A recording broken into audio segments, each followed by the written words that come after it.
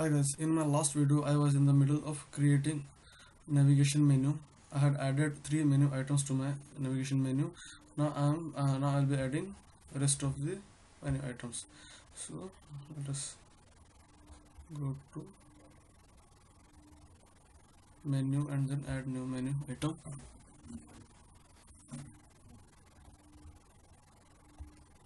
Select menu item as featured article. Then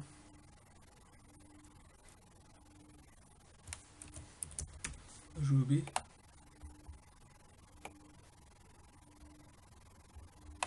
and then save and new. Create another one, featured articles.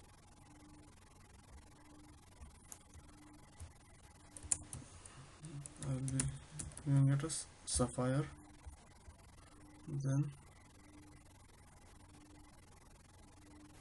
save and new.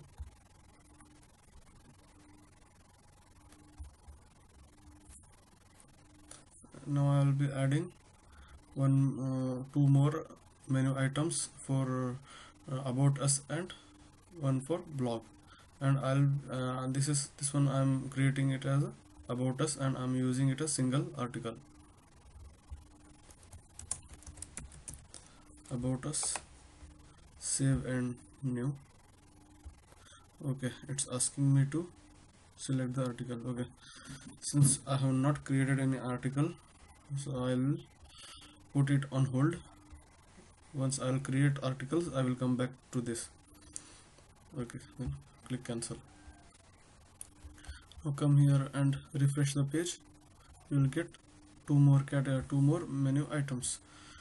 So now I am done with the navigation menu, and I'll be starting to add categories. Okay, let's create categories. To create categories, we need to go to content, and I think guys, it's better to create categories in next tutorial, and then it will be easy for you guys to keep track all the tutorials. Then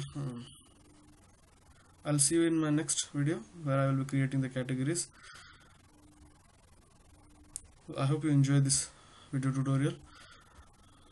If you like this video, please do subscribe. Thanks.